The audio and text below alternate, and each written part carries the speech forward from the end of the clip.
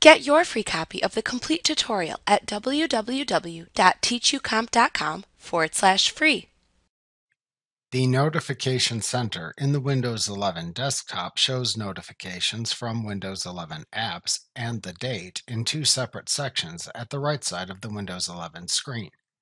To view the Notification Center in Windows 11, click the Notification Center button at the right end of the Windows taskbar. This button shows the date and time and the Focus Assist setting within it. When you click it, you will see the current date appear in a calendar above the button. If there are any notifications to show in Windows 11, they appear in a section above that. You can then read, clear, and manage the notifications as desired. If there are no notifications, this section doesn't appear.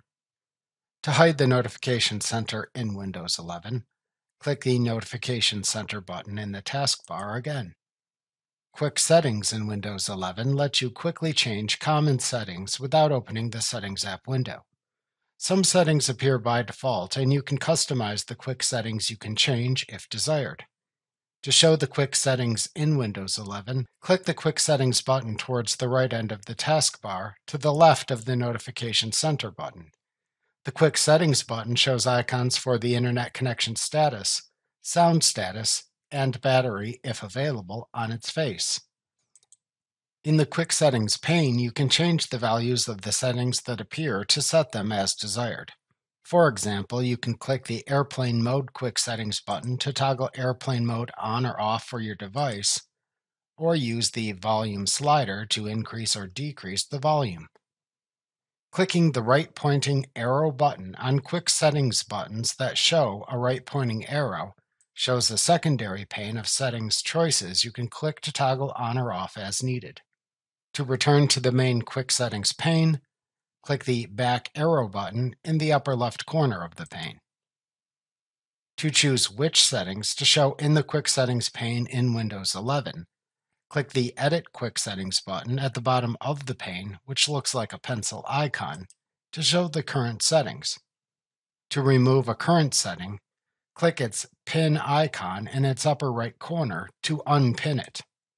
To add a new setting, click the Add button at the bottom of the pane, and then select the name of the quick setting to add from the pop-up menu that appears. It is then added to the next available location in the pane. To change the order of the settings in the pane, click and drag a quick setting and then release it in the desired location. To apply your changes when finished, click the Done button at the bottom of the pane. To access the Settings app window from the Quick Settings pane, click the All Settings button, which looks like a cog icon, in the lower right corner of the main Quick Settings pane. Like what you see? Pick up your free copy of the complete tutorial at www.teachucomp.com/free.